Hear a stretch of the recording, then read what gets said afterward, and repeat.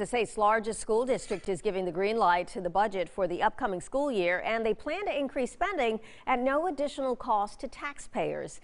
Let's check in now with 7 News' Henry Coburn. He's live in Greenville with the new plan. Good morning, Henry.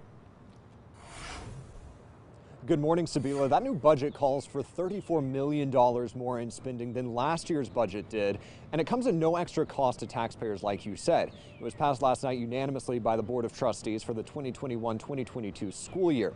Now, the budget calls for nearly $715 million, and that's a big step up from the $680 million budget passed last year.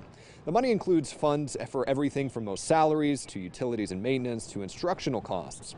New expenditures for the district include raises both for teachers and non-teaching staff, a boost to the salary of first-year teachers, money to hire on staff for the new fountain in high school, and more.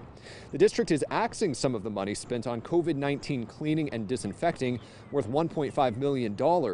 But most of the extra dollars will come from increasing property values, added state funding, special revenue funds, and leftover money from budget years past. Now, the budget may be tweaked depending on funding from the state passed by House and Senate later next month, The board said in last night's meeting that it will revisit the budget to adjust for those changes as needed. For now, we're live in Greenville. Henry Coburn, 7 News.